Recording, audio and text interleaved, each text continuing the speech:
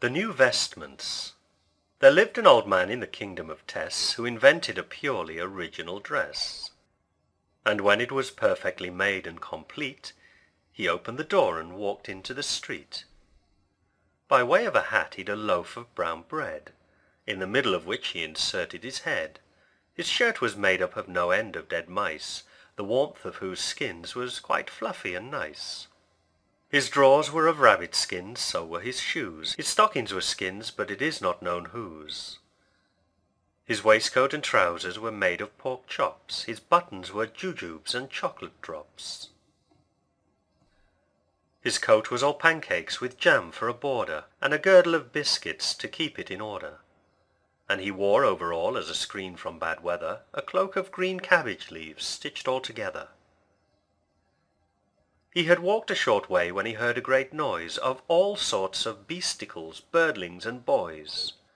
And from every long street and dark lane in the town, beasts, birdles, and boys in a tumult rushed down.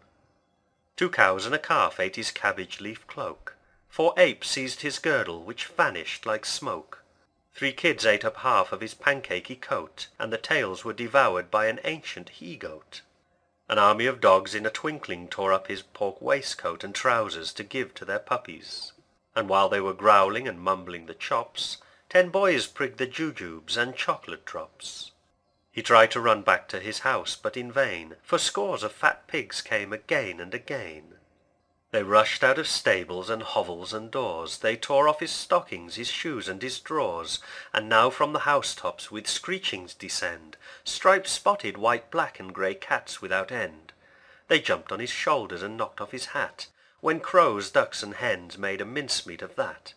They speedily flew at his sleeves in a trice, and utterly tore up his shirt of dead mice.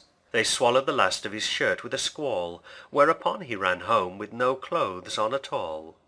And he said to himself as he bolted the door, I will not wear a similar dress any more, any more, any more, any more, never more.